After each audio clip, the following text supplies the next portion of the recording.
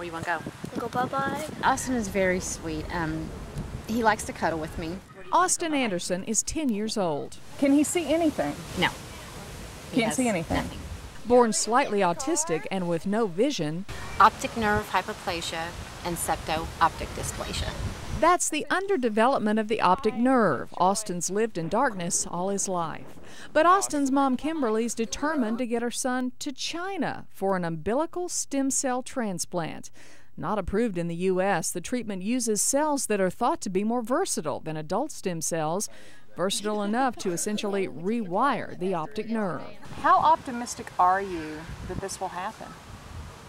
If Austin just gains light perception from this, it'll be worth it, and I know he will. So do you think traveling halfway around the world, spending thousands of dollars on kind of an obscure treatment is little more than a shot in the dark?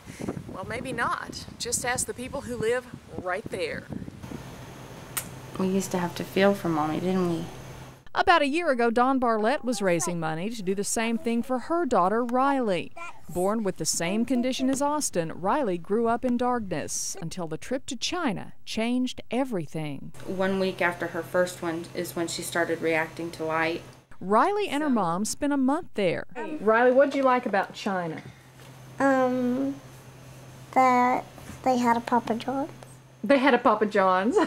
And Dawn got a gift that until now she could only dream of. I said, okay, I'm going to show you something, and I held my breath and I got up in her face, and then I moved back and I said, did you see that? And she said, yeah. And I said, well, what did you see? She said, I saw my mommy. And at that point it was just, everything was worth it. She had never seen me. There we go. Dawn says getting Rylea to actually use her vision is tricky. She's more used to reading Braille and feeling for objects. What can you tell me about me today? You have lipstick on. I do. Rylea even passed my impromptu test. You gotta open your eyes, girlfriend. What's on my head? Riley, look and see. I don't know. Can you see on top of my head? Glasses. My sunglasses. Now can you see where my glasses are? On your eyes. Very good. There's proof. I put on my sunglasses. You are so good. That's just way crazy cool, isn't it? As Dawn tells visitors to her website, she and her daughter have seen the light, and they don't ever intend to look back.